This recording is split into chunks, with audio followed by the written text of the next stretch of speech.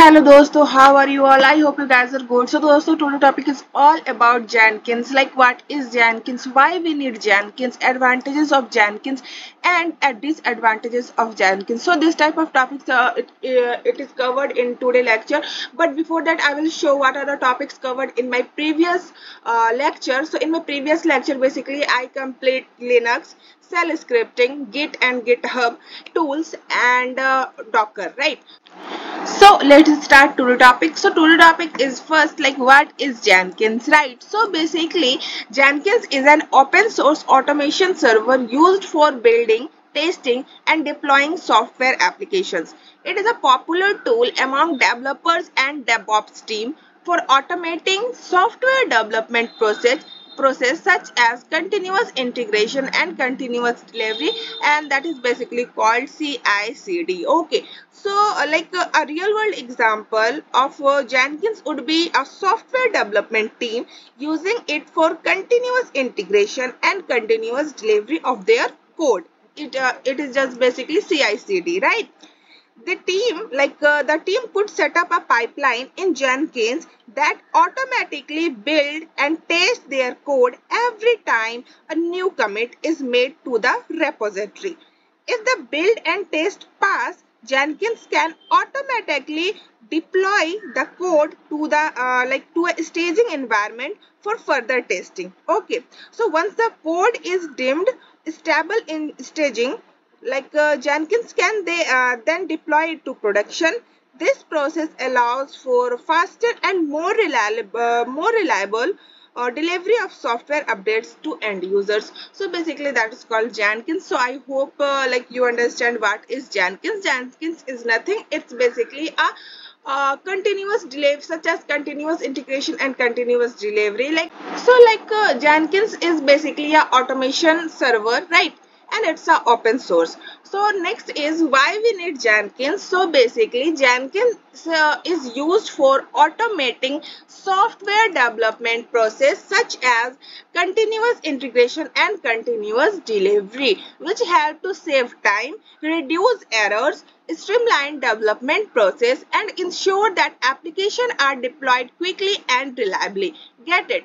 Next is what are the advantages of Jenkins. So it is very important, like what are the advantages of Jenkins. So first is continuous integration. So what is continuous integration? So Jenkins can be used to perform continuous integration, which means that it can automatically build, test and deploy code changes, right, as soon as they are committed to the code repository. So this helps to detect and fix error early in the development process. Get it?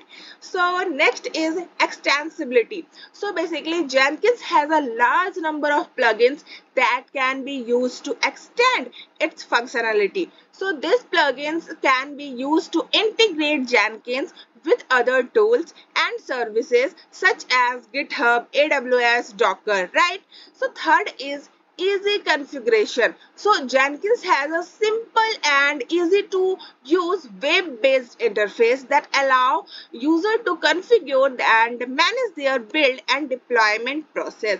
Get it? Next is scalability. So Jenkins can be easily scaled up or down to accommodate changing requirements, right? So it's a basically good feature in Jenkins, and it can be run on a single machine or distributed across multiple machines to handle handle large and complex project, right?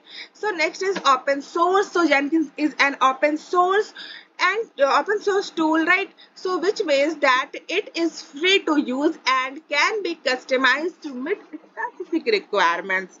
Get it? So next is community support. So Jenkins has a large and active community of users and developers who contribute to its development and provide support to users.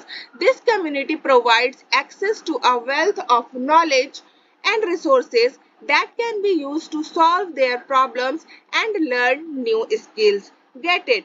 So In one word, overall, Jenkins provide a number of advantages that make it a popular tool for automating software development process. Its ability to perform continuous integration, its extensibility, easy of configuration, scalability, open source nature, and community support make it a valuable tool for developers and DevOps team. So get it. And next is disadvantages of Jenkins. So what are the disadvantages of Jenkins? So first is all plugins are not compatible with the declarative pipeline syntax. Get it?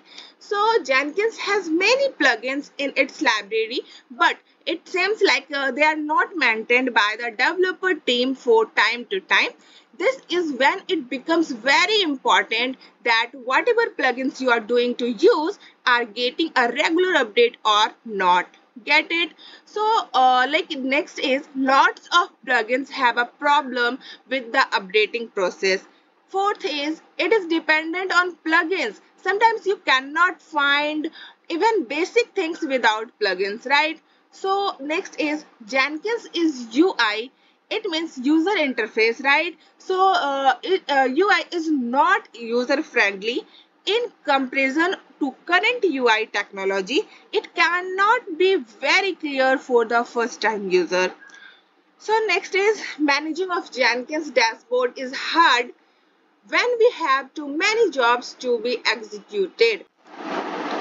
So if you like the video, then share it anywhere where you want and subscribe my channel, and let's meet again tomorrow with a new video. Till then, bye bye, take care dosto.